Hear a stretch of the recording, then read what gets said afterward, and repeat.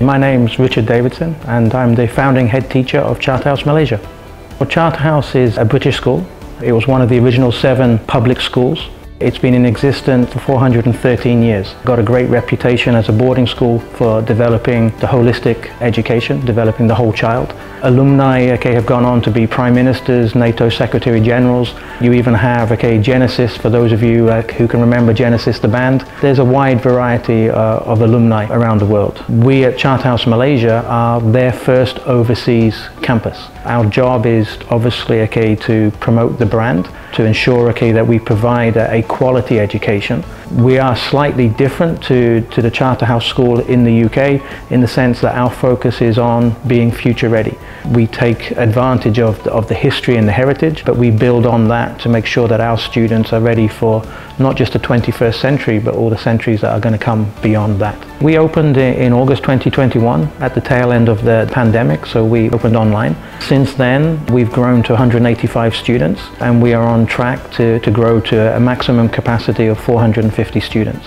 Of the students that we currently have, 30% of them are international, 70% are from here in Malaysia. But every year we see that percentage of internationals growing as the world recovers from the pandemic and people are traveling for work more. We see the international recruitment increasing as well. So for us, we start at Year 9 level and we go all the way through to Year 13. We follow a British curriculum, modified for the international market and modified for the future-ready aspects that we want to develop. In our Year 9, which is the youngest year group, we are preparing students for the IGCSE and the A-level examinations. The IGCSE is a 2-year program for Year 10 and 11, and A-levels is a 2-year program for Year 12 and 13. If we take a look, for example, at the Year 9, the IGCSE Foundation, there are 2 pathways in there. One pathway is for those who are already fluent with English, and then there's the other pathway where they need intensive English support. So essentially they take the same academic program, but we include an additional English teacher in every single lesson. So they're getting that English support right the way through. In addition to having support in their science class or their history class or their maths class, they will have English as an additional language lessons where they will have a focus on the basics. There will be some where that support will happen within the normal lessons through differentiation. Sometimes it might be that they have to have a specific English class to do that. When you then come to Year 12, which is the beginning of the A-level program, it's a lot more challenging to offer the English support. We do have some students where their level of English is not perhaps as good as other students, but it's still significantly better than someone who might be in Year 10 and Year 11, because the level at A-level is so much higher, you can't do it without a very, very good grounding. So for us, the academic results here are exceptional. Globally, we are one of the top schools for academic performance. But academic performance alone, it doesn't get students into the best universities. It's all the extra things that we do that provide them with the platform to go to the top universities. And our students go to the top universities. So we've got students going off to the USA. Some have gone to Hong Kong, to Australia, to Japan, to the UK. So that they go pretty much anywhere. But the other thing that's really important to note is it's not always about the reputation of the university, but also for the students we have to be looking at what is the best university for them. And if you've got someone who's interested in fashion, then you're likely to want to go to an Italian fashion school or a Paris fashion school. Like if you want to study anime, right, you're not going to go to the UK to do that, you would go to Japan. So we have in school a program called Ignite, which is all about developing an understanding of what the students' passions are, and then putting together a plan of action that will help them develop what they need to be the best possible candidate for that university. Obviously top academic grades is important, but internship opportunities. So we will facilitate those types of things. We do projects with our students where it's not just about academic research, academic writing.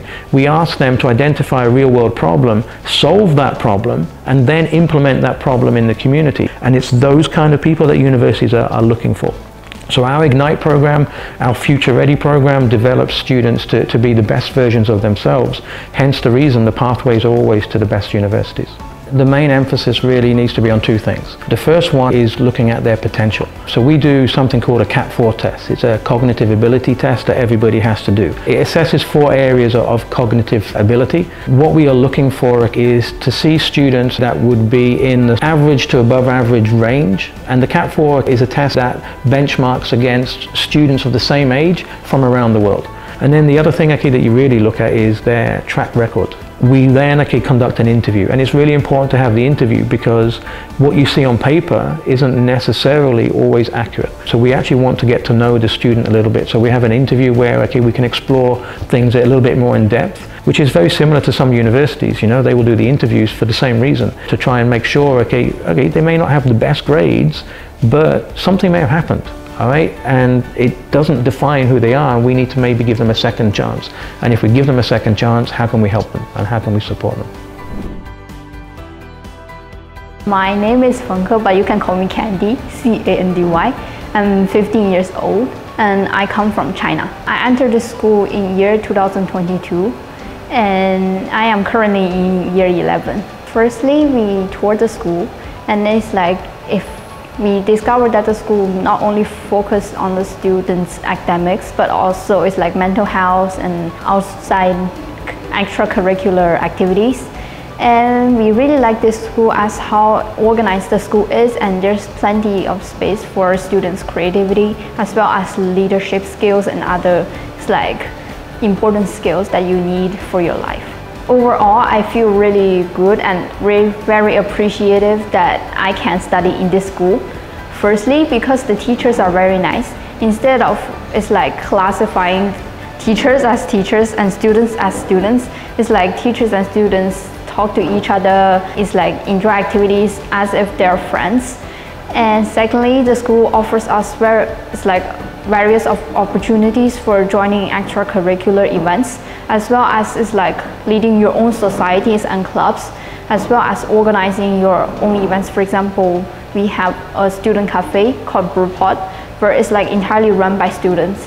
Students sell things, students organize all the activities, creating posters and managing events. It's all led by students.